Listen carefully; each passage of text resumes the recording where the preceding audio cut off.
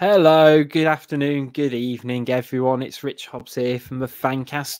No, little Dan here for the preview, so you stuck with me. I am joined by Ed and Josh. Boys, how are you both? All good, all good. Looking forward to this. I was going to say, honestly, this is somewhat got me through today, and it's kind of really geared me up for the weekend. All of a sudden, I've sort of forgot. Actually, this is a big game for these teams, and we're also joined from a Forest perspective. I've got Dave Asprey joining us today. Dave, how's it going? Lovely, lads. Well, as I said before we came on air, I'll let you know at about 5:30 on Saturday afternoon. But I'm good. Not too bad. It's an honour to be on. Thank you for inviting me. Little Dan never got round to inviting me, so that's nice. So yeah, it's good to be here. It's going to be an interesting game, I think, and yeah, happy to be able to discuss it with three top lads. Yeah, I'm really excited for today's show because there's lots of stuff that's been happening around the league, and particularly, I guess, points deduction is kind of top of the menu. It seems to be the latest fad in football. We've gone from cutting holes in socks, mini shin pads, and now on points deductions. It's trends, isn't it, Dave? It's just trends. It is, mate. I guess Everton were deducted 2 further points this for breaking the PSR, property sustainability regulations. I know it's something, I guess, that is impacting Forest to a degree in terms of the deduction that you've gone through, but also obviously with the league table at the moment and impacting the relegation zone. I mean, what are your kind of thoughts around it? I mean, it's hard to get into the nitty gritties of finance unless you're other finance deal, but how's it sort of sitting with yourself at the moment? Well, I'm not good with finance because I've got all my money down the back of the sofa here. When you get to my age, that's where you put it. You don't put it in a bank. So I'm not the guy to talk to about finance. With regard to the situation, we did wrong. We were cooperative and transparent to the investigation. We were allowed so much of a loss. We went beyond that by 34.5 million. It wasn't like a tenner or a fiver. So it is what it is. There's an appeal going on. I personally don't.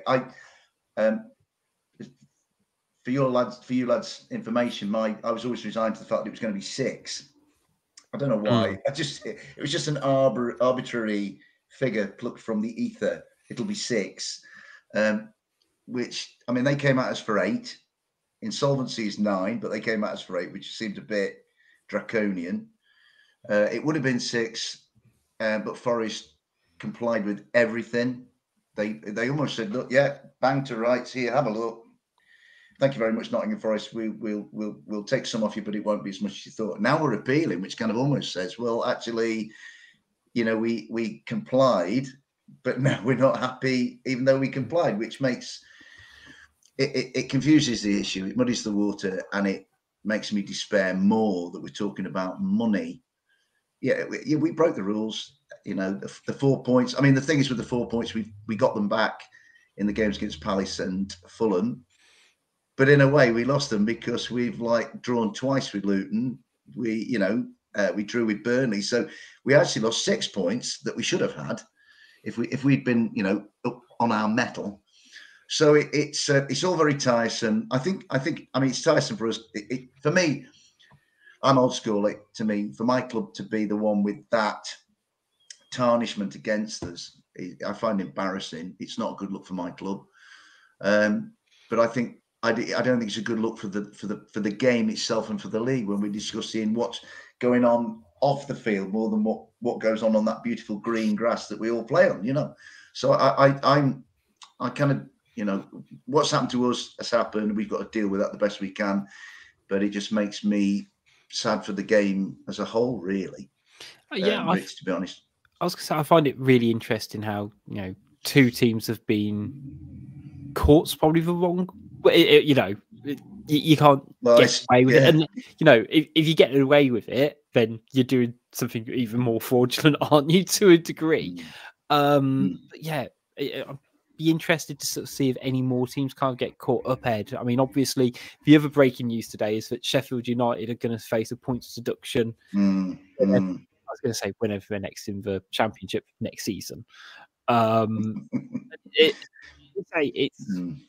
does impact, and I'm curious. Do you think a points deduction is the best deterrent for it? Because I mean, there's talk of a luxury tax, and you don't want to see teams get points deducted. It's the same when teams go into administration. Sometimes it's really hard to sometimes marry it up with the off the field stuff. So, Ed, where do you kind of sit on it?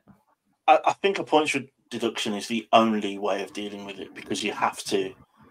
For me, you have to affect the status of the team, and I mean, I was going to ask Dave what the feeling was with the fan base, because it's, you know, Forest have got the double European cup wins, but you know, we are similar stature in terms of one. Yeah, I'd agree with that. A big club in a smallish city. It's the only real way, I think, of deterring teams, because if we go to the luxury tax, I'm a big NBA fan. If we go to the luxury tax model that they use, all it's going to do is Newcastle and Man City and Chelsea are just going to buy whoever the hell they want, which they're doing anyway, and just pay the fines. That's not going to work. That isn't going to work for a team like. It's not going to work for Forest. It's not going to work for Wolves, because we'll be able to swallow some money, of course, because all football clubs are backed by people with deep pockets.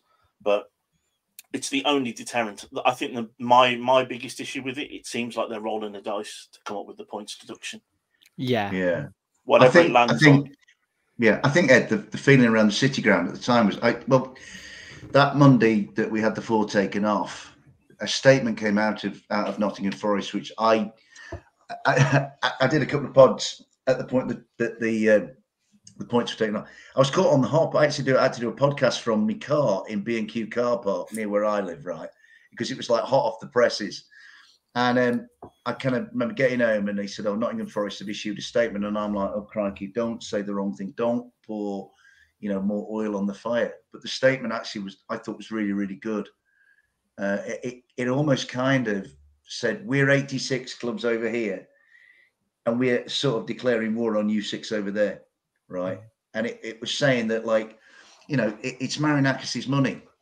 He promised Steve Cooper and he promised the people of Nottingham on the balcony of the council house in Market Square in Nottingham the day after the playoff win at Wembley, I'll give you what you want to be competitive in this league. And he had ambitions to want to take on the big guns. And that's what he did. And it's kind of like, well, it is his money. It's like if during the course of this show I want to like get on my phone and go on Amazon and buy something that I fancy, so what? So I understand, how a lot of our supporters were, what a lot of them are saying. Well, what about this lot over here? They've got 115. We've got 1. That lot over there have got 2, mainly based around the stadium.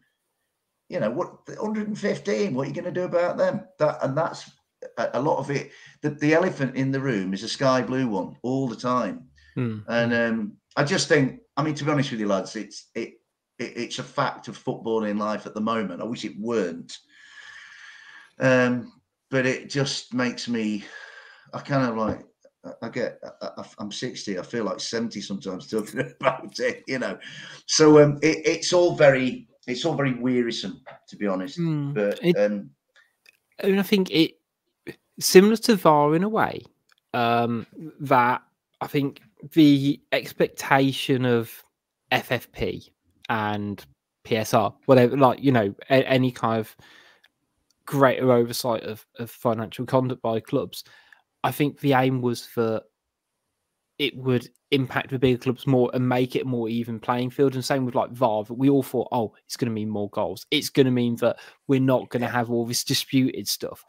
And all it's meant is similar to VAR, is actually that greater insights made it a lot harder for, to make, goals and stuff like that happen, as, we saw, or even like, talk about game last week or whatever, with Yates getting punched. And do you know what, lads? I mean, really, what we're talking about here, this game on Saturday, is a game probably between the two teams who have the longest lists of perceived injustices against them this season, isn't it? Oh yeah, it's the definitely. VAR hates Derby because VAR hates Nottingham Forest, and from the very first game of the season, it's hated Wolverhampton Wanderers. You know what I mean? It has been awful for us this season, and it's not even itself out as far as I'm aware in terms of Same for us. You know, and it's so frustrating, and you know, same with financial regulations, and I get it to a degree that you don't want another lead situation, but at the same time, everything else is kind of been run in such a way that they've kind of stopped it that you can't necessarily have another Man City, which is sort of not to the same degree, but actually for Nottingham Forest to be competitive, they needed to spend money. Did they necessarily go about it in the right way, bringing in 75 players? Yeah, agreed. But I can see the logic. And to be fair, Wolves had the same thing when Fosun took over, if you remember, Josh, that, I mean, they've barely recovered now, the finances on paper, but we had to invest in that team. It was fucking dire, weren't it? For me, with the points reduction things is, obviously last summer, it's well documented, Wolves had to sell. Everything was basically for sale, wasn't it? And Wolves have been, okay, VAR was BS to say at 10 points, but they've been vindicated from a financial point of view of doing that wholesale.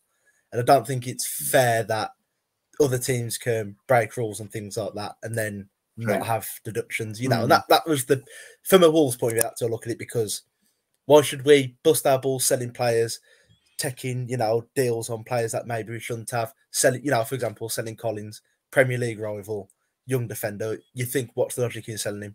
We sold him. You know what I mean? So I didn't feel it was very fair that Wolves should get punished for selling under 50 million quid's worth of players, and other teams can get away with it. But I do understand the frustration from Everton and Forest fans' point of view, because to have what they have with Man City, Chelsea, and then you look, all you're trying to do is be competitive in a league that's impossible to be competitive in without spending money. Yeah. I think probably less so with Everton, but also, I guess, to a bit. But it's kind of shown whatever kind of tactics is the wrong kind of term, but whatever they're trying to implement in the clubs, not massively working anyway. And so I kind of get it that there's no kind of strategy or implementation because of, even with your 6-point deduction, you'd still be in and around the relegation zone. And it's still, it's such a tough one to kind of marry up, really. I mean, let's, I guess, before we go on to, this weekend as well, let's have a quick flashback to the last game we played, in which feels like a lifetime. It feels like a lifetime ago. And in my head, I was thinking of the last game at the City Ground where Podence scored, and it was a proper melting pot game where it did just feel like it was gonna blow. Despite the fact that it's not, I was gonna say, there is a bit of a rivalry there, it felt genuinely that next level heated, which you don't tend to get in the Premier League. I had that. It was a bit of a snotter, wasn't it? Really, yeah, a bit of a snotter. Like everyone was. Yeah, a snotter's a great term, John. There was the bad blood earlier in the season. A spitter, not a snotter. Yeah, sorry. No, that's fair enough. Allegedly, call it an eerie, whatever. Out of any, call it even for Gibbs not being a tosser. Yeah.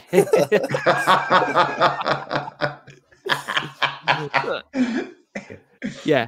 But I was going to say, the game this season, I mean, 1-1 draw, Kuna scores for us, Truffalo, for yourselves. It feels like it kind of just came and went. It didn't have quite as much fanfare about it. Not for us, it didn't, because it was preceded by Fulham 5, Nottingham Forest, that midweek previously, which I went to. I mean, to be honest, I've only missed one game this season, which was the FA Cup replay at Blackpool, because that was the night my mum passed and I was with her, right? So, but that game at Wolves, the game at Molineux earlier in the season, where it was probably a fair result, I think. Yeah, was for me and for us, just to not get beat after Fulham was a thing. So, we went there. and the way Wolves were playing at the time, the way we played at Fulham, I thought, oh, if we get anything out of Molineux, I'll be happy. So it was for me. It was a big result not to get beat, because Fulham. Me personally, Fulham wasn't the worst of the season. Brighton away was the worst of the season for me. You know, after the perceived anger of what had gone on with the Liverpool game, where we played well and got beat at the end, and there was the Tierney stuff, and then they went to Brighton and showed no reaction whatsoever. They were a bit of a disgrace, really. I don't like saying that about our lads, because I think our lads are a good bunch of lads, but that was a very poor performance. So the 1-1 at Wolves for me was a really good result. Like, you know, it was, they got something. It didn't matter how they got it, they got something. Do you know what I mean? And especially the way Wolves were playing. Wasn't there? A lot of Cooper. It was like if you lost against us, a bit like back in our poor opponents. It was a lot of like, because I thought after the game, the way Cooper kind of come across, it looked to me it was almost his last game. I don't know how many he lasted after that. Maybe 1 or 2 games. He went after what he did, Josh. He went after we played Tottenham on a Friday night. Tottenham went down to 10, and it looked like Tottenham had 20 on the field and Forest had 4 on the field. They were that poor. And like I say, it wasn't too long after that, was it?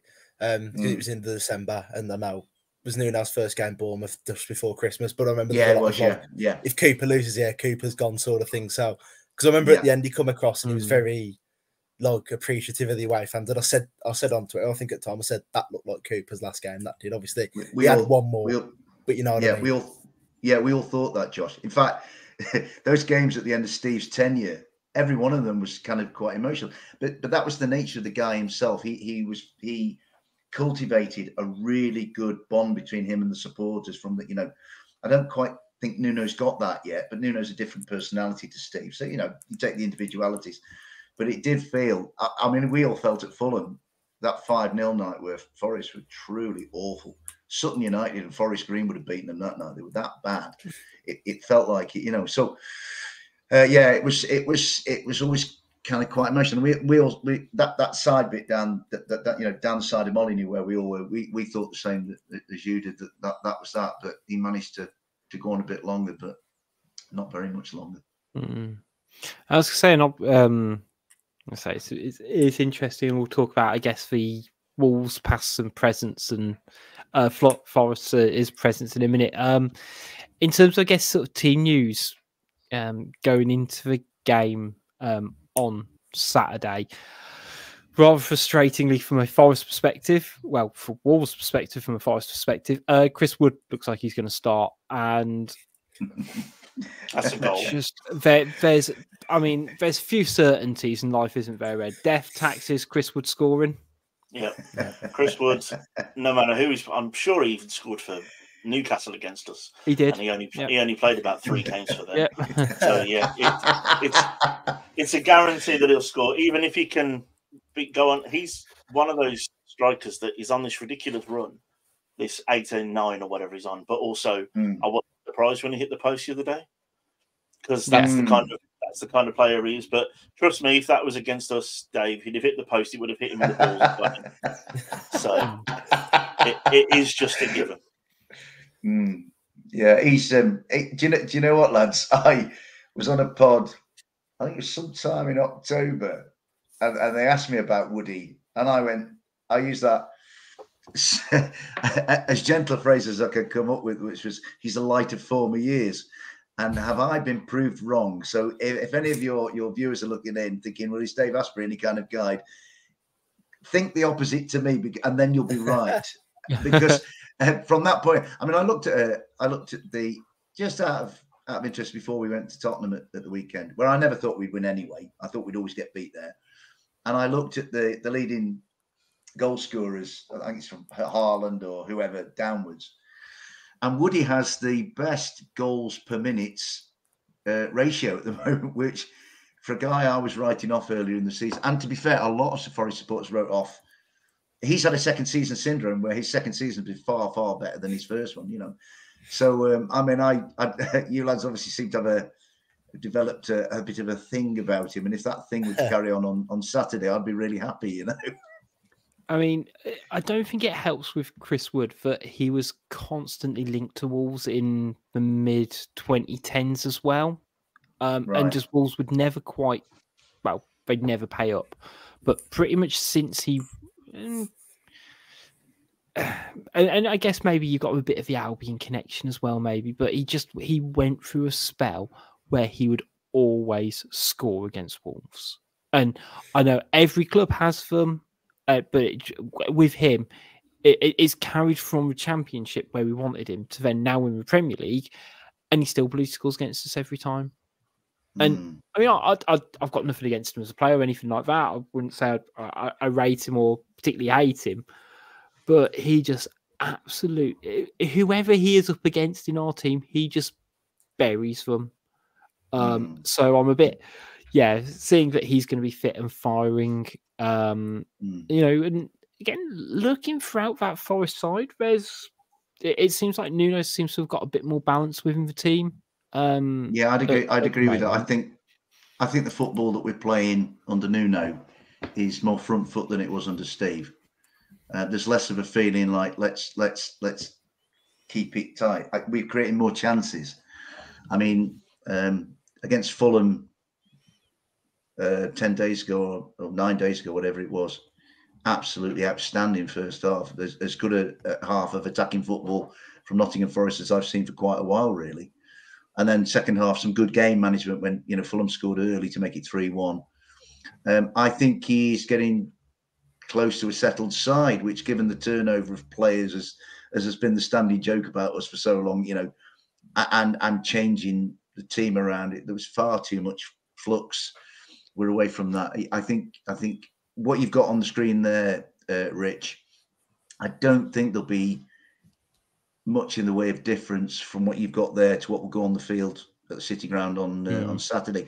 The only thing I think is a lot of Forest supporters would rather Nicholas Dominguez be in there than Ryan Yates.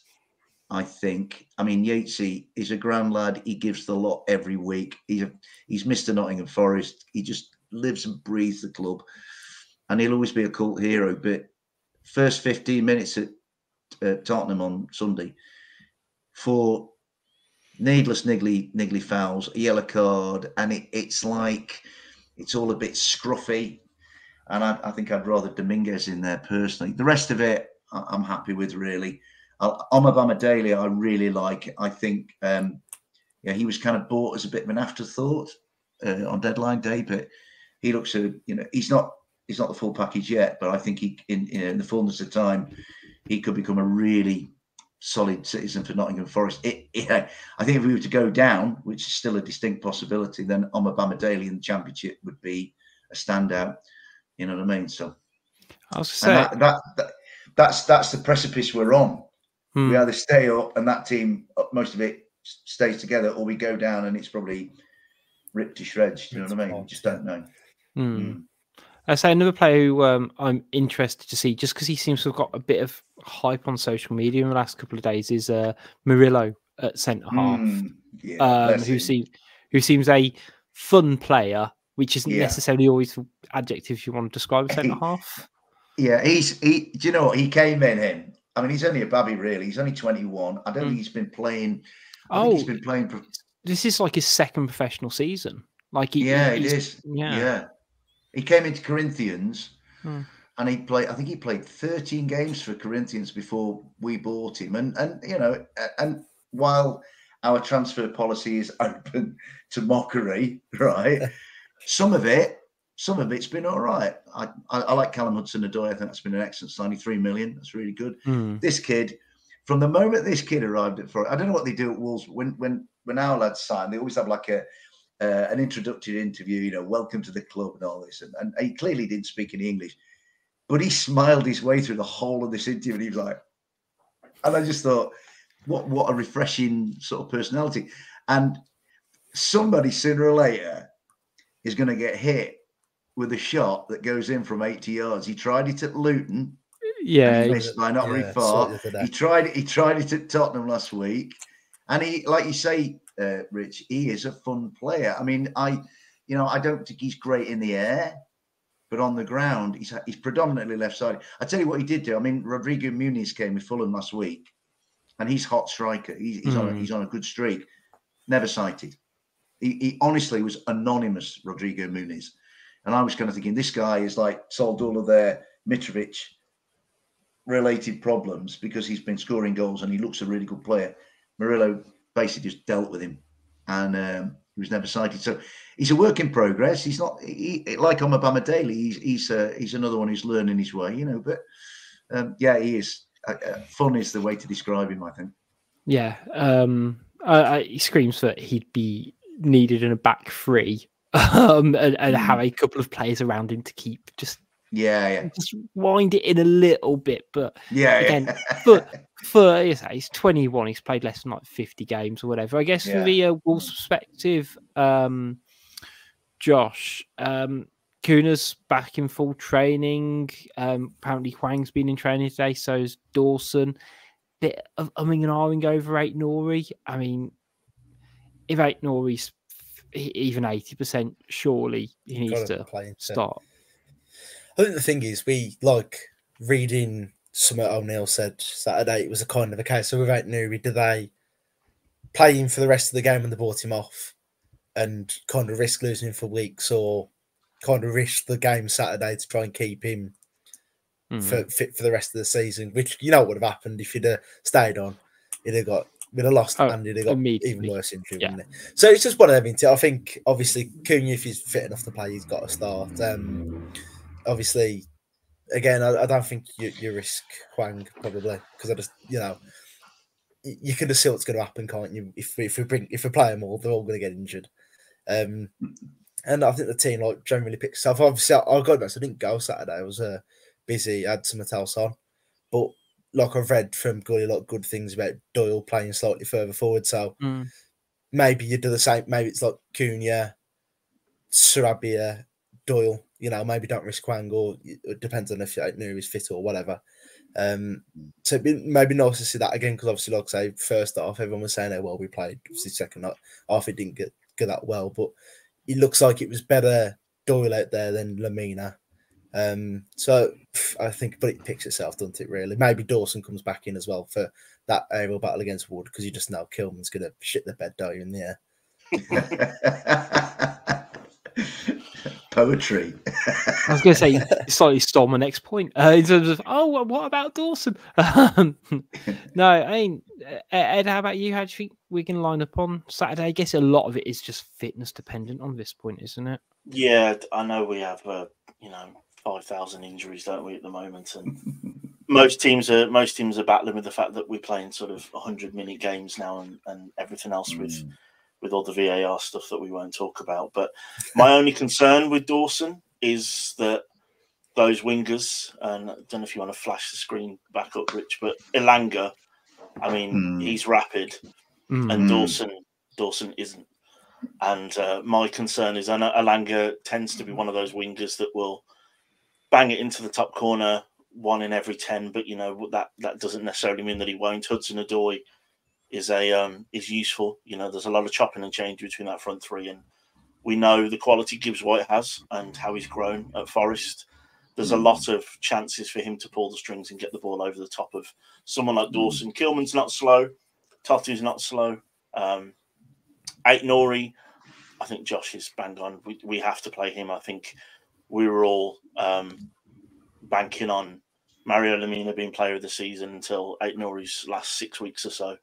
And all of a sudden he's making a charge for it as well. So we might have to double up on that right-hand side if it is Elanga on the right, and have maybe the Hugo Bueno, Aït-Nouri left side, because up front we have people even younger than Josh up front that are barely out of their GCSEs, let alone playing football. So we do actually have actual children up front. So we need all the help we can get, I think, to try and keep it stable. And one thing we know about our former Lord and Saviour, Nuno, is that he will. You can almost guarantee, Dave, I don't know if you can put a bet on him never using more than 14 players, but if you can, do. Because I know the trophies Forest have 50 players, but Nuno will only see about 16 at most. Yeah, that's about right, actually, Ed. Yeah, there are some who've come in, you know, loans and things, and And you think, well, when are these guys going to get a game? But he seems to have. I mean, the thing is, you can look at it. The other side of it is like there was so much chopping and changing for so long, and if he has kind of focused it into like 14 or 15, then that maybe, all managers get to the point where you think, yeah, I can trust this guy, I can't trust that guy, whatever, So he's had some criticism for some of his substitutions recently, but I think people get hung up on substitutions. It's like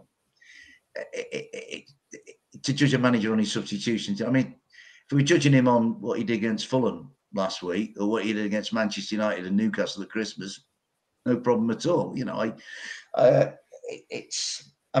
it. That's the thing. It's, what reception is he going to get at Molineux? I'd imagine he'd get a good reception, wouldn't he? For sure, 100%. Yeah. There's no reason not to. It's a little bit like, don't get wrong. I think, like, even when he was at Spurs and he come, like, coincidentally, it was his first away game for Spurs, and he come and he's always going to get a good reception. I think. Yeah, he was such a big part of such a special time. Sometimes it disappoints me. I see like a lot of stuff on social media, and a lot of fans seem to want to try and discredit some of the things he's done for us, and I think that's really harsh. And I see similarly, it sounds a bit strange. I see a little bit with like Cooper and stuff like that. There's a lot of Cooper had the intangibles, didn't he? He had that bond with the fans that you can't. It's not easy to replicate. And I think, and I was actually quite a big fan of Cooper. I thought he's obviously, I don't think the last 12 months have done him a lot of favour, but I thought he did to get Forest promoted and then keep Forest up with some of the disarray that the club was in. I think he was a fantastic manager. I think he kind of gets a bad rap for this season. I think that Luton game was a big turning point, wasn't it? Getting 2-0 up and then drawing 2-2 at home. But he'll always get a good reception. I think he'd be. Do you know what, Josh? Actually, it's amazing how certain football supporters develop like selective amnesia, or they kind of lose their long-term memories. I mean, for me, mate, I remember when we were in the Championship, we played Cardiff City on a Sunday, lost 2-1. Played Middlesbrough on a Wednesday night and lost 2-0, which is when Houghton went. And you kind of thought, my club is just going to just wither away on the vine and die. Less than 8 months later, I'm experiencing something that, I've lived through a lot of football. I thought I would never, ever experience. That was a victory at Wembley. And it's a miracle. It's not a miracle like Clough winning the European Cup twice, or winning leagues with Derby and Forest, right? That's a miracle. He's the greatest, right? It's a different sort of... Yeah. And in the modern game as well, to do that and then to stay up.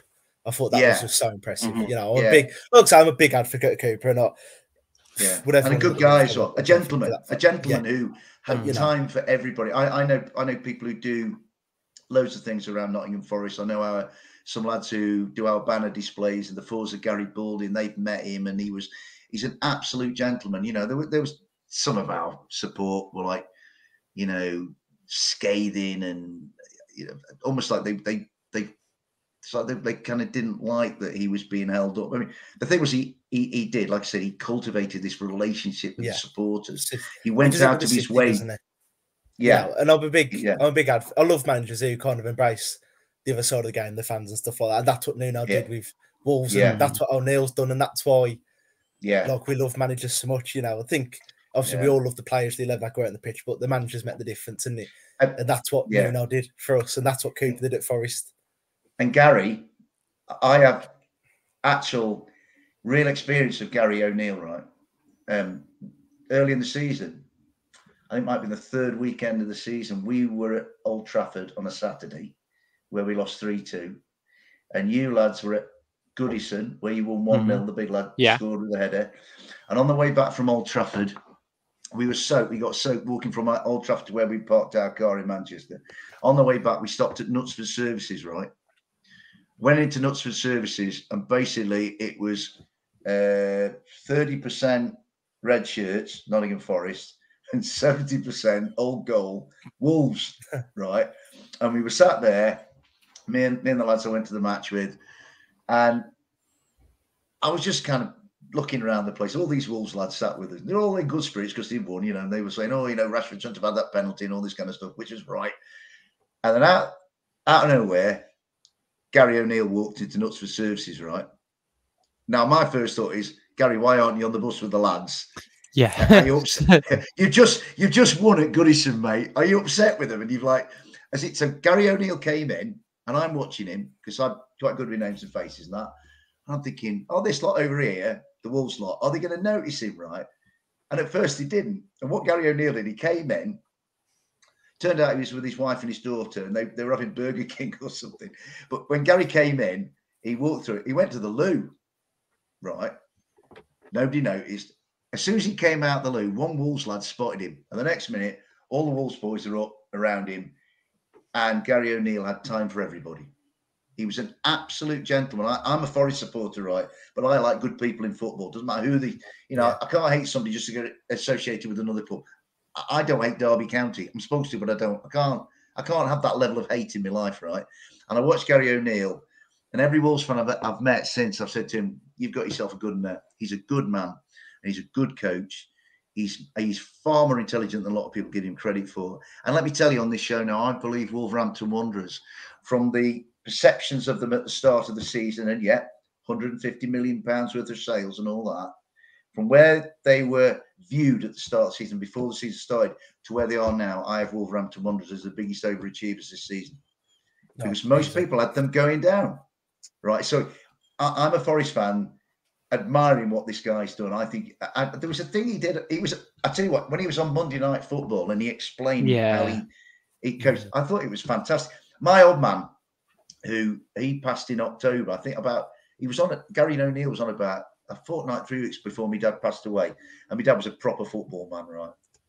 And he said, I met him. I was his personal carer at the end, because he wasn't very well. And he said to me, did you see Gary O'Neill on Monday Night Football last night? I said, I did, Dad. My dad goes, he's all there, him, isn't he? And I went, yeah, he is. And I think what Gary's done, given as well, he's kind of cocked a snook at what happened at Bournemouth. I think he's been really, really good and this is why I think it's a really difficult game for us at the weekend. I really do. I mean, he's as Josh said, and to be fair, same with Nuno. They've made that connection with the fans in a few different ways, but it's underpinned by actually you can see how good they are with the players and implementing something. Yeah. And True. it was really kind of clear. I mean, from that, Man United game, first game of the season, how we just came out and it was like, hang on, this isn't the side we were watching under Lopetegui last season. And he'd been with him 4 days. And obviously, we had for drama with VAR, but shock to see his genuine passion. You could just copy and paste that sentence in probably about every 6 games, innit?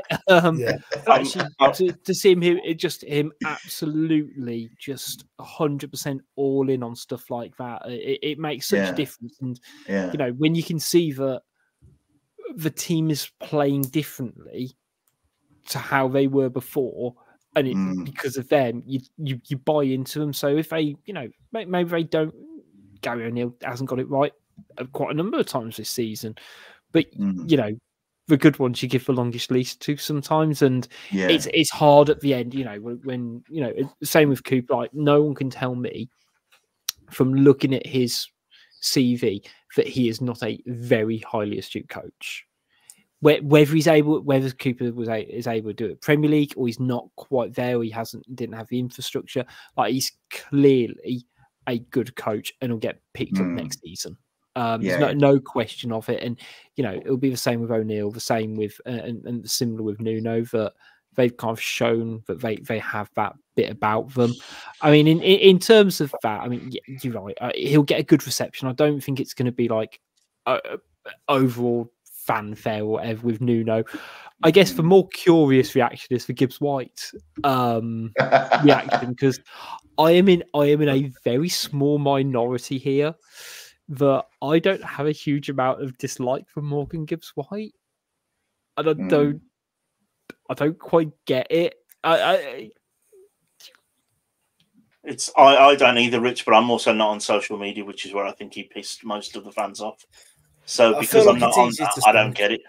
Yeah, it's easier to stomach a bit now because that last season was in that relegation dogfight, and it was like, you know what I mean? It was like, oh, you just want every bit of edge you can get, you know. And this season, like, we're 11th in the table.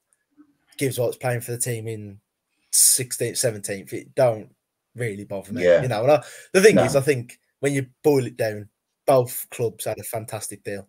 Everyone won in that deal. Gibbs White got the move he wanted. Wolves got very good money for a player with very limited Premier League experience, and Forest got, and Cooper at the time got his man that he really desperately craved.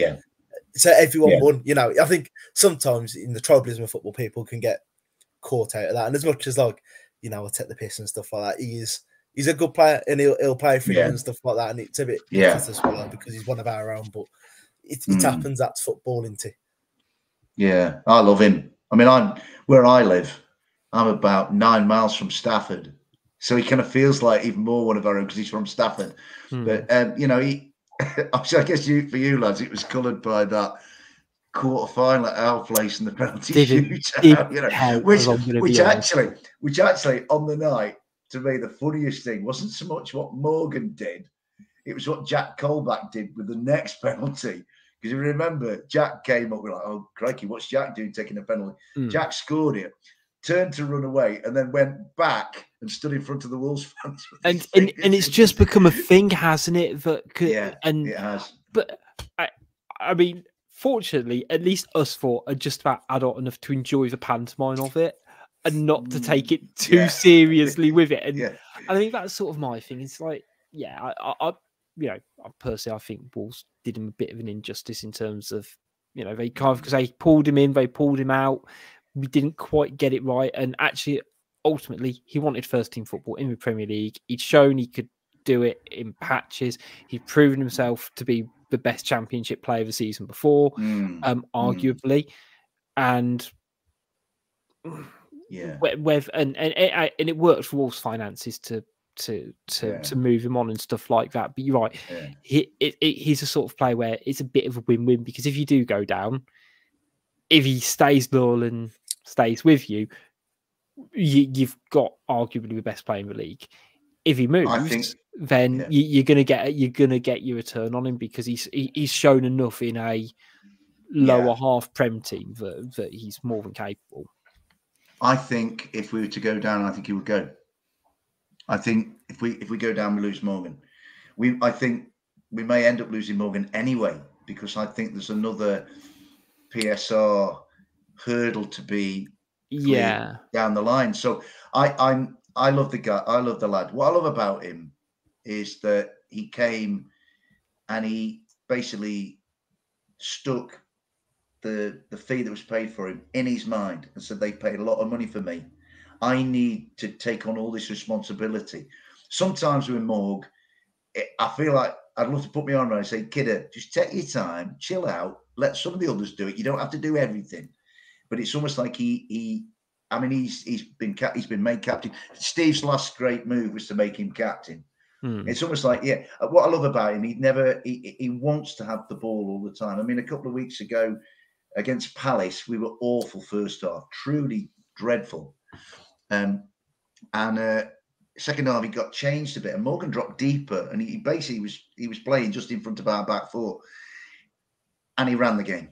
It was like he was quarterbacking, and it's like, hey, give me the ball. And if I've got a kid in my team that's doing that, I've got myself a player. Morgan, do you want to do as much as you can for Nottingham Forest? Yes, please. Good lad. On you go. I'd rather him have that. You know, I mean, when he was with Blades, we played them 4 times that season, and he was the best player in either side in all 4 of those games. Yeah. And the key thing was that he'd been at Swansea with Steve in an injury curtailed loan. So as the lads have said, it's a win. I love him, but I'm pretty sure that we're not going to have him for much longer. Yeah, I feel like for me, it's almost like, is he done? It's whether he'll have done enough to, like, what tier of move is he going to get? Because obviously, like, Johnson went to Spurs, which is kind of that's a very big leapfrog in terms of, you know, up 10 space in the league. And what I think you wouldn't want him to get into a situation is him to effectively go to, Leeds. Yeah, they go up. So, like, I mean, yeah. it actually can't be. Can he get a move, or can one of those teams, let's say West Ham or Palace, or that mid-table team, if they've got Brighton, Newcastle, just someone that bit higher up, where he's not kind of looking at not playing for a team who are looking over their shoulder every week. And I guess that's where the next 6 games are going to be really important, and it might be that he plays himself well enough to take that decision out of your hands. Who knows? But if we have a quick look at the league table, it is still very tight in a few different places, particularly in that bottom 5. Sorry, and it's very much looking between one of Sheffield United are all but down, barring a genuine miracle. Burnley only 3 points above them, but 6 points off even Luton and Forest. So with 6 games to go, it's unlikely that Burnley can kind of claw themselves out, and so it's effectively one space between Luton, Forest, Everton, and maybe Brentford. But at this stage, again, if I'm saying if 6 points is too many, is 4 at the same time. I mean, Ed, who do you think is going to be that final bottom team? I've got a feeling it's going to be the 3 that are in there, but I have a sneaking suspicion that Brentford will be underneath Everton and Forest. I think they're, barring Villa doing Villa things last week and giving them a point out of nowhere, they're very unimpressive team. I'm not impressed by Brentford. I think they've flattered to deceive and have done a few times, and have relied on Ivan Toney to bail them out more than they should have done. I think they're going to be dragged into it, but I think it's going to be Luton, just because I think there's going to be a class issue at some point. They've thrown away far too many points, Luton. For me, they've thrown away as many points they might as well have had a points deduction. They've been in really good positions in 4 or 5 games to memory and given them away. And I just think that's going to be their downfall rather than it being for the lack of trying. And we've all fallen in love with Luton a little bit because they've come up and tried, haven't they? Sheffield United. Rug pulled from under them. They had all their players sold. We know that. Burnley have come up and people pretended for months that they were actually any good and they're awful. And Luton, they know what they are, right? They're a jobbing boxer, aren't they? They're taking bouts and know they're going to take a few hits on the chin, and that's what we've enjoyed them. And let's not beat around the bush. Everton and Forest are only in that conversation because the suits have decided that they had points taken off them. It's not been decided on the pitch, has it, for those 2 teams? No. And I think class will prevail in terms of where they are. I think Sean Dyche is a limited manager, but he knows what to do. Nuno was a reason that I fell back in love with Wolves, because I was really starting to not be fussed about us before he came in. So I will always have a soft spot for him because of that. And I think Palace are a very uninspiring team, but they're probably just too far ahead now, and they seem to be able to pick up a few draws. I think Brentford are going to be underneath Forest. Do you know what, Ed? Ed, it's interesting to hear you say that about Brentford, mate. I'm unimpressed with Brentford, but maybe not for football reasons. I went to the G-Tech just after Christmas, and it was Ivan Toney's first game back. And I have a feeling that karma is storing it up for Brentford. I mean, that night was frankly embarrassing. There was this guy who'd been suspended for betting large amounts against his own club, welcomed back as a conquering hero. I was in the stand thinking, hang on a minute, this guy's a miscreant. He's basically a traitor to your club. He's been betting against you. And there were like fireworks going off and the man's back and all this kind of thing. And as I stood in that stadium, all I could think of is that, gentlemen and ladies, David Brooks has just beaten Hodgkin's lymphoma and has come back to football without any kind of fanfare whatsoever. And that is a truly heroic thing. Ivan Toney's no hero. And if karma has any say in the matter, Brentford will be dragged down. And I'm with you, Ed. Villa last week want their backsides kicking, really, for allowing that to happen. Every week for me, that they can I have more of an issue with them than I do the Albion. So that's I say it's the issue of you want to probably said you want too many teams to go down. It's the crux of it. I mean, looking at the games of the weekend, Josh, we've got Newcastle Spurs as the early kickoff, Brentford Sheffield United. So again, interesting one down there. Burnley versus Brighton, Man City Luton, of course, Forest v Wolves, Bournemouth Man United's the the late afternoon kickoff Saturday. Then you've got Liverpool Palace, West Ham Fulham, Arsenal Villa, and then Chelsea Everton. Any of those sticking out to you as potential interesting ones? Some good games, isn't there? Obviously, Arsenal Villa could have a big impact on the title race. Obviously, the other two title contenders have got pretty straightforward tasks. City got Luton, Liverpool have got Palace. You know, without being mega disrespectful, but that's kind of where it is. Obviously, it's just there's a few. It's getting to the business end of the season, though, isn't it? And it's where every point's going to start to matter, especially with point deductions and things like that. It's almost more or less thankful that we're not having this conversation and this isn't a relegation 6 point for Wolves, and you know whoever wins makes a big difference in the season. You know, as a Wolves fan, I'm just thankful with kind of the expectation and burden on the season that's we're not in that. So you know, I'd like to say some good games. I think Forest Wolves will be a good game. You know, I'll just hope we've got a couple of our first team players back. That'll make a big difference. And things like obviously you just look at how tight it is in the bottom table. I didn't realise Forest and Luton on equal amount of points. You know, I didn't realise it was literally that tight down there. So it's just one of them.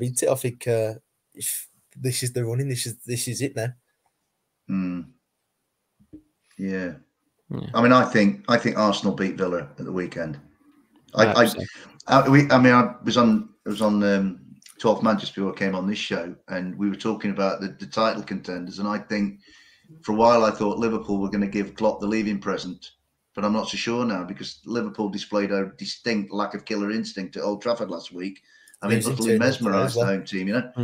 I don't think with Manchester City, I don't think they're as good this season as they were last season because Ilkay Gundogan is near to irreplaceable. And I with Arsenal, I've been quietly impressed with the 0-0 at Manchester City if you compare it to the 4-0 that they took there last year. And on Saturday night, because we played on the Sunday at Tottenham, so I kind of sat down to watch that on Saturday night and thought, Brighton at the Amex, they're a good side, Brighton. How good are Arsenal? And Arsenal were so professional, and they play. I actually thought they were by far the most. I know City played well at Palace, but I thought Arsenal was so professional and solid at Brighton. It was a tremendous. Declan Rice has been a fantastic signing. The much prematurely maligned Kai Havertz is now playing really, really well, and they look a good, happy bunch. I think a lot of it's based on Saliba and Gabriel. I think Saliba's been fantastic. I think they might have gone closer to winning it last year if he'd stayed fit. So I think Villa get beat. If Villa get anything at Arsenal, I'd be very surprised, you know. So those three will probably all win. I mean, really, pound for pound, our game is the best of the weekend. Really, because I think it's some of the others look fairly predictable, but I don't think our game is all that predictable. No, I was going to say, like, looking at them, it feels like they're either, you know, high versus low, or it's just, you know, Brentford versus Sheffield United, which feels very dredgy. You know, whereas ours, I think it's going to have the right level of fightiness, the right level of aptitude, and hopefully it's going to be a good game.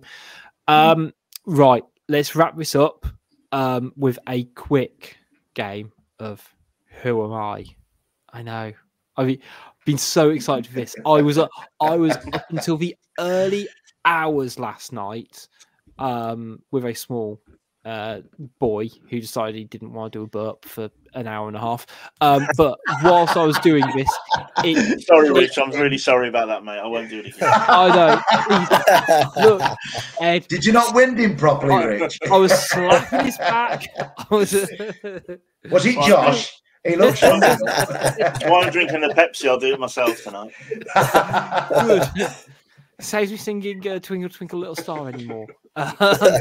Anyway, but what it did do is it did give me a chance to think of a few interesting players. So here's what we're going to do. I've got 3 players who got a connection to either and or Wolves and Forest. So what I'm going to do, I've got, let's see, about 5 clues for each one. Just chime in. You fancy a guess, and we're going to see how it goes. I've got a feeling I'll be sat here quiet. No, Josh, I've pitched it to. Well, it'll be fine. It'll be fine. If not, it's going to take a clean sweep. Okay, so first clue for this player is I had more loans than appearances for my first English club. Okay. Feels like the first bit on only Morgan Gibbs White. No. I played at the 2020 Olympics. Okay. I appeared for both Wolves and Forest. Willy Bolly. No. Wolves made a £13 million profits on selling him. Ooh, I know. Do you want the last clue? Yeah. The last clue is I have 81 career goals, according to Wikipedia. I think you'd have kicked yourselves, you know. He played. I'm kind of wishing your little lad did a burp now. Yeah. Played at the Olympics in 2020. Yeah, he played twice for Wolves. Shall I reveal who it is? Oh, go on then. Oh,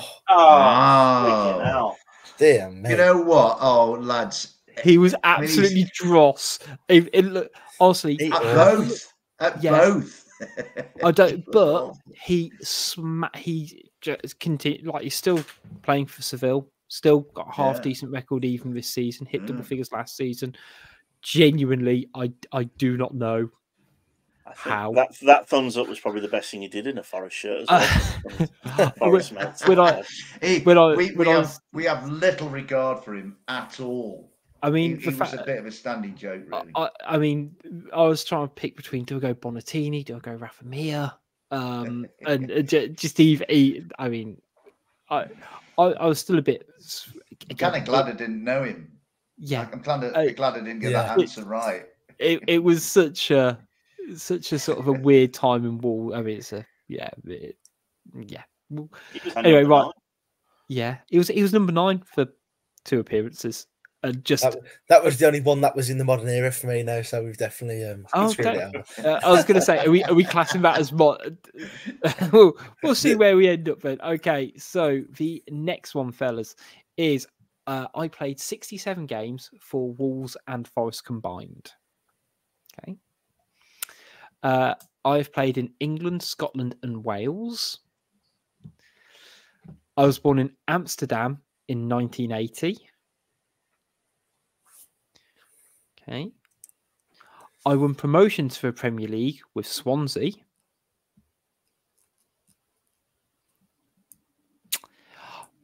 My only start under Stally Stolbakken came Doris De Vries. De Vries. It's the keeper, isn't it? Yeah. Yeah, got it. Josh. He's coming big. He's coming big. Again, I look. He got him from the silhouette. I reckon Josh got him from the silhouette, didn't you, mate? The promotion to the Premier League with Swansea. Yeah, Swansea. Yeah. I was going to say, I hope it's not from the silhouette, because a little peek behind the curtain, that's actually a flipped image. So the original image is actually focusing the other way. So to be fair, it is doing a very goalkeepery stance, isn't it? Looks like Srabby with the haircut. But yeah, He, I mean, he played for about 15 times. I think it was about 14 times for Wolves, and you know, about he played basically a full season for Forest after leaving Wolves, and seemed to be sort of fairly well regarded. But yeah, his time at Wolves was tricky. We'll go for because basically he was brought in thinking he was gonna, you know, start, then basically didn't play. Was backup goalkeeper. Played a few times at the end of our relegation season in the Premier League. And then was subsequently not named starting goalkeeper the next year until Carl Hakimi broke his hand punching a tactics board. Iconic. And then immediately at the end of the season, Jacket went, "What are you doing here, please?" And so he signed on a free. Okay. Last but not least, then. Okay. Hopefully the image won't give it away. I really doubt it because I had to search. I searched hard for this image. Okay. So last one we've got is, so who is this player? I played in League One for Nottingham Forest and in the Championship for Wolves.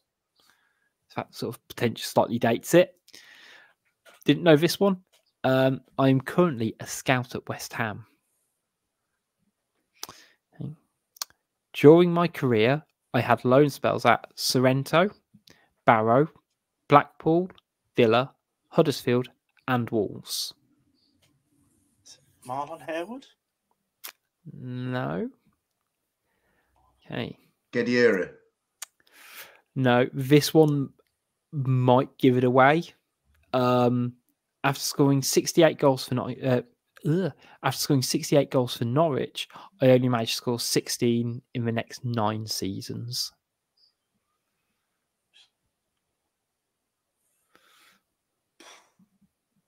And finally, I have won the... It is Grant Holt, and I'm really annoyed because the last clue was I have won the Crusher Mason Memorial Trophy. yeah, he was a wrestler. He's a good lad, Grant Holt, actually. But he reminds me of the worst night in Nottingham Forest history, bar none, which was our 5-2 home playoff defeat against Yeovil, which is the worst result in our history, you know. So, God, I can't believe I got one right. What the bloody hell is Grant Holt doing in Sorrento? Why is Grant Holt in Sorrento? Yeah, I know. He was on holiday. Yeah, he was on holiday and played 5-a-side, didn't he? That's what that was. You know what? On a booze cruise or something. I was really anxious about doing it because I don't think he technically played for them. I think he was just there, according to the great people at Wikipedia, and I'm genuinely anxious it's not right, and we're just going to blame Wikipedia for it, okay? Yeah. Because Dave got it anyway, Rich, so it's fine. It's fine. And that was the clinch. I don't know what that says about me. Maybe I need to get more of a life or get out of the house a bit. You know what I mean? To be fair, like when I was looking through it, there is a really interesting mix of Wolves and Forest players, and not just in the last sort of decade or so. And you know, you say the likes of Guardiola, who, you know, didn't play an awful lot at Wolves, has this iconic status, and you know, exactly, just again, he was fun, and that's what you want in players, isn't it? So you know, someone who can just absolutely smash the living daylights out of a ball. So I've got a lot of time for him. Right, before we wrap up, then, do you want to do a quick score prediction for Saturday? Yeah, we don't have a choice, to be honest. So, we do it anyway. I'm saying it like it's not in my running order. Right, we'll wrap it up quickly. So, you know what? I'm going to go first, and I'm going to go for a 1-1 draw. I think it's going to be one where it is blood thunder. We battle each other out, but I think Wolves won't quite have enough fitness in their players to change things enough to get a result. Ed, how about you? I'm going to go against the Chris Wood curse, and I'm going to say it's going to be 0-0. I don't trust any of our children to score. Not guaranteed Ryan Aït-Nouri's going to play, so I'm going as a 0-0. Forest will be happy with the point. Wolves will walk away with the point, and we'll all just go away and be last on match of the day. Perfect. Love it. It could be a 5-5 draw, and I still think we'll be last on match of the day. Yeah.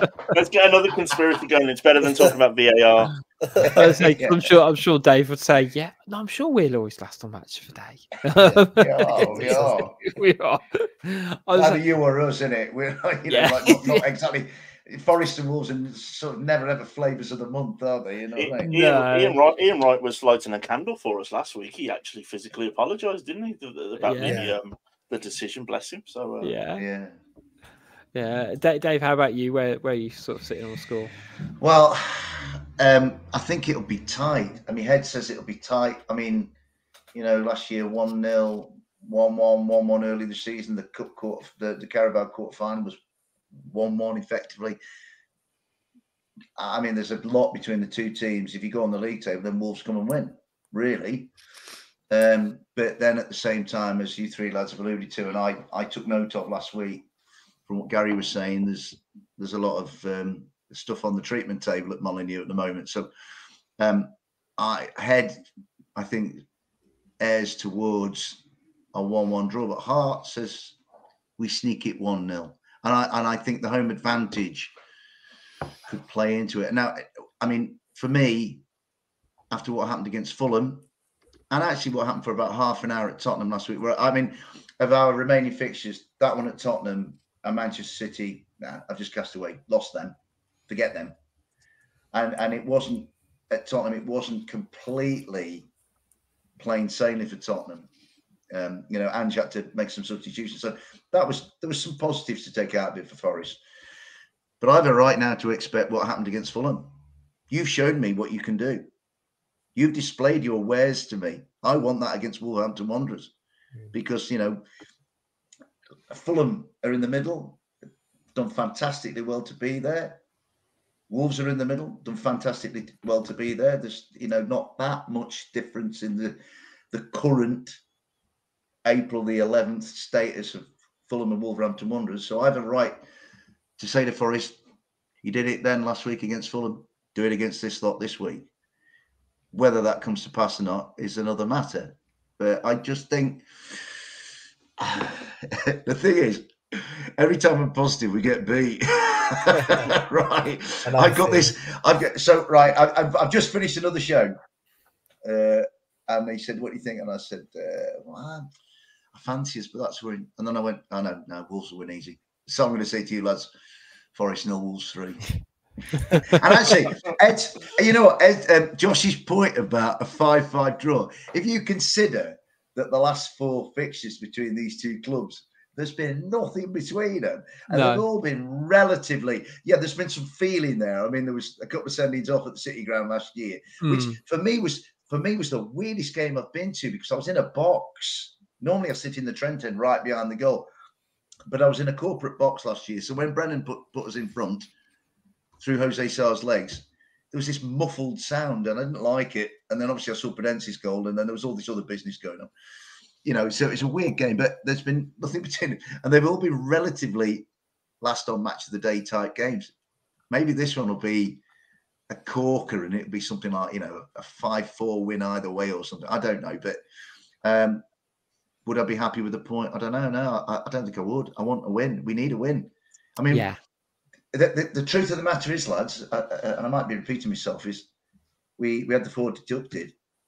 But we've chucked away 4 against Luton and we chucked away 2 against Burnley. You know what I mean? So there's all well and good saying, well, you know, they've thrown points deduction at us and VAR and all that. And I'm like, well, you know, Forest are culpable a bit as well. Because what I won't ever do, and I know some, you know, you get supporters of clubs on, and my club's brilliant because I love them. I don't do that. I want to be objective about my club. I want to be reasonable. I want people to look at me as a representative of our fan base. Well, that guy's fair. You know, I love football, right? The game is always bigger than the individual club. There's so much about Wolverhampton Wanderers as I've grown up that I think is fantastic, right? I mean, I'll tell you what, I went there last year, the 1-0 game. I came out of the ground and obviously, disappointed because Brennan missed the penalty and whatever else and all this business. And I walked out the ground around the back, and I had one of the greatest moments of my life because I got the chance to say hello to Robert Plant of Led Zeppelin. Yeah. You know, I like an icon of my life. So you know, I think let's just hope we have a really good game of football. It's been such a pleasure coming on and talking to you, lads. It's been a real treat. Thank you for having me on. Pleasure, absolute pleasure, Dave. And hopefully, it's a good game. But more hopefully Wolves win. Understandable, mate. Understandable. Look, I completely agree. The love you have for Forest, I resonate with it so much. I just hope you don't win this week. Do you know what, Rich? I always say that, and then people go, "Oh, good old day. Hope you get beat." Great. I mean, I've realised that I don't think I've ever predicted Wolves to lose. I do a go off crooks. Whether it's on this show or I kind of get invited on stuff. So usually, I've realised say if it's going to be. If I say, "Oh, it's going to be a draw," I reckon it means I think we're actually going to lose this one. I just don't want to admit it to myself. But anyway, we will. Can I just say before we go? I'm just looking. Have you seen the Liverpool score, gents? Yeah, 3-0. They're losing. It's 3 now. Yeah. You said earlier, Josh, it was 2, but Leverkusen scored as well. They just scored. Yeah. So interesting. That's. I don't think they're going to get back from that. I don't think. No, I think it's to go away as well. Yeah. I mean, even if they're a big European Liverpool night, you just know what's going to frigging happen there, don't you? Yeah, they'll get. They'll still, Not that they ever mention it. Yeah. No. 3-0 down, playing against the Italian side. Oh, I've seen the script already. Frigging hell. Klopp's last season. Oh, it just bores you, It just bores you. Yeah. But I mean, I'd still quite like it if Wolves pissed on their chips last game of the season. I think that's the dream, but sometimes that's not going to happen. No, I mean, even if it's like their 3 point, there's a 3 point margin, just that, we'll still annoy them enough. But we'll see how Wolves get on against Forest Saturday 3:00, and we will of course be here to react to it on Sunday evening. Make sure you keep up to date with all things Wolves and Wolves Fancast at Wolves Fancast here, there, everywhere, whether it's Twitter, Facebook, Instagram, YouTube. And if you have not already, make sure you like, share, and subscribe as well. So until next time, it's goodbye from Dave. Goodbye. It's goodbye from Ed. See you later, guys. It's goodbye from Josh. Goodbye. Come on, you Wolves. Let's have a cheeky little 3-point Saturday. 5-4. A little bit of that to celebrate with you, Junior. I've just turned these off so I can't hear you, Josh. I would say if it was me, I'd be accidentally maximum volume. No, right. Lovely. And it's goodbye for me. We'll see you next time, everyone.